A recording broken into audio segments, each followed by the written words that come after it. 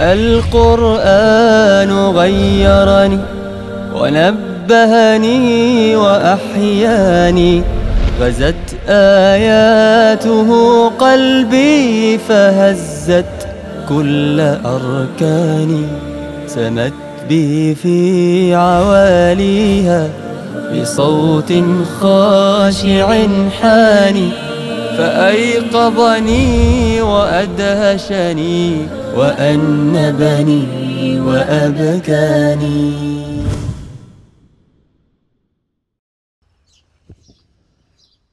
أعوذ بالله من الشيطان الرجيم. بسم الله الرحمن الرحيم.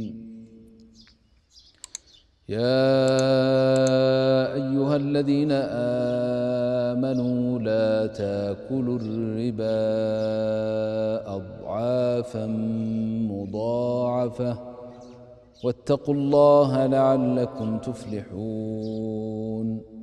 واتقوا النار التي أعدت للكافرين وأطيعوا الله والرسول لعلكم ترحمون. سارعوا إلى مغفرة من ربكم وجنة عرضها السماوات والأرض أعدت للمتقين الذين ينفقون في السراء والضراء والكاظمين الغيظ والعافين عن الناس والله يحب المحسنين.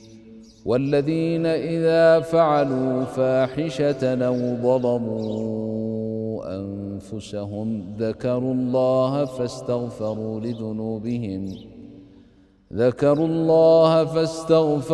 لذنوبهم ومن يغفر الذنوب إلا الله ولم يصروا على ما فعلوا وهم يعلمون. أولئك جزاؤهم مغفرة من ربهم وجنات تجري من تحتها الأنهار خالدين فيها ونعم أجر العاملين. صدق الله العظيم. أنعم بأجر ختم الله بذكره بقوله ونعم أجر العاملين. ما رأيك في أجر وصفه الله بهذه الصفة؟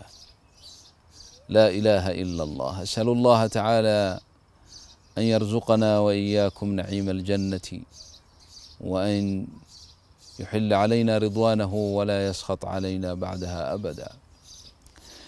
أيها الإخوة الكرام، في الآيات التي سبقت والتي تلوناها والتي أدت إلى تغير من أنزل عليهم القرآن من أصحاب نبينا محمد صلى الله عليه وسلم ومن بعدهم، والذي ينبغي أن نتغير أيضا عند سماعنا لها، مرت بنا في تلك الآيات أمر الله تبارك وتعالى بالمسارعة إلى الخيرات وإلى مغفرة رب العالمين. فكان في الصحابة رضي الله عنهم المسارعة والمسابقة في فضائل الأعمال، ما كانوا يسمعون شيئا مما ينزل على النبي صلى الله عليه وسلم إلا وكانوا يتسابقون فيه. ومما ثبت في الصحيحين أن فقراء المهاجرين، فقراء الصحابة رضي الله عنهم، جاءوا يشتكون إلى النبي صلى الله عليه وسلم من الأغنياء، واعجب لشكواهم. ما كانوا يشتكون من أن الأغنياء فاقوهم بالأموال والعقارات وشيء من الأموال وشيء من الدنيا وزينتها، وإنما جاءوا يشتكون لأن الأغنياء سبقوهم في صالح الأعمال.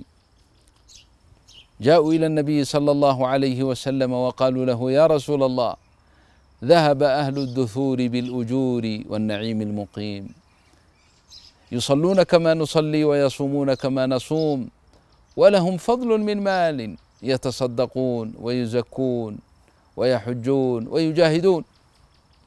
فقال النبي صلى الله عليه وسلم: أولا أعلمكم بشيء، أولا أعلمكم شيئا إن فعلتموه سبقتم أو أدركتم من سبقكم ولا يلحقكم من بعدكم إلا من صنع مثل ما صنعتم؟ قالوا: بلى يا رسول الله.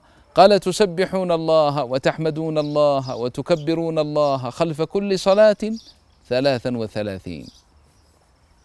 ففعلوا، فسمع الأغنياء، أغنياء الصحابة الفقراء، وهم يرددون تلك الكلمات والأذكار، ففعلوا مثله، فرجعوا مرة أخرى يشتكون إلى النبي صلى الله عليه وسلم: يا رسول الله، سمع إخواننا أهل الأموال بما فعلنا ففعلوا مثله. فقال: ذلك فضل الله يؤتيه من يشاء. انظر إلى هذه المسارعة، انظر إلى هذا التسابق. نعم، تسابقوا في تلك الأعمال الصالحة. الآن وأنت معني بهذا الكلام، هل تهتم بتلك الأذكار بعد الصلوات كاهتمام الصحابة رضي الله عنهم؟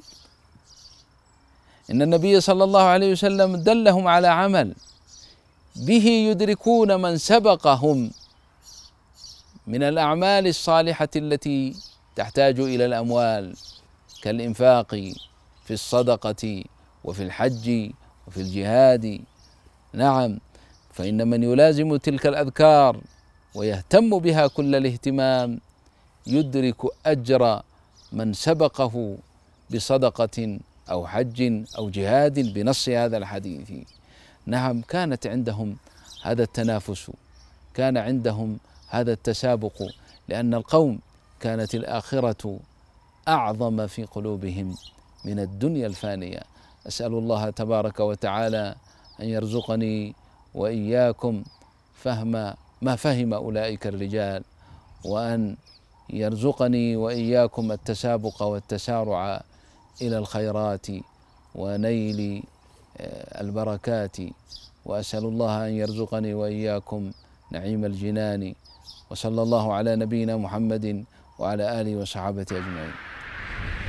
القرآن غيرني ونبهني وأحياني، غزت آياته قلبي فهزت كل أركاني، سمت بي في عواليها بصوت خاشع حاني، فأيقظني وأدهشني وأنبني وأبكاني.